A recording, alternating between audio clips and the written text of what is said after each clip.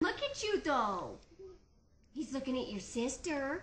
If you knew Olivia Swedberg, you were in for a treat. Her vibrant personality and character as a 3-year-old impacted many people in a positive way. Olivia was diagnosed May 7th with DIPG. It's a terminal brain cancer. It's a tumor that centralizes in her brainstem, and unfortunately there's a 0% survival rate. That's when Olivia's family knew they had to live life to the fullest every single day.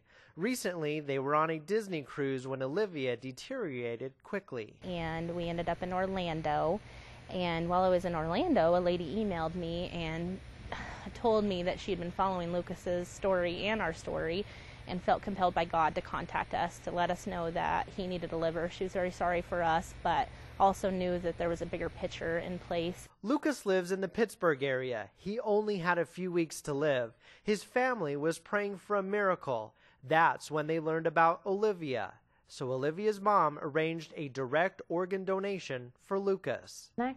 Big step would be, one, to maintain his blood pressure, two, just control the fluid. Turns out Olivia's liver was the miracle Lucas needed. His family you love says him? They are grateful.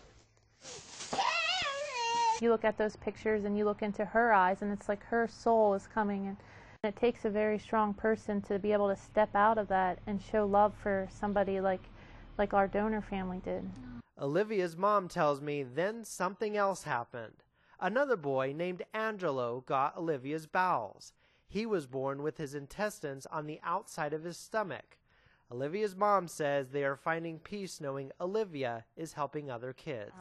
She's an amazing little girl, and we will miss her so terrible. But I know that I have renewed faith. I've seen God's hands work in this, and how could I not move forward knowing what a miracle she was to these pleading, praying families?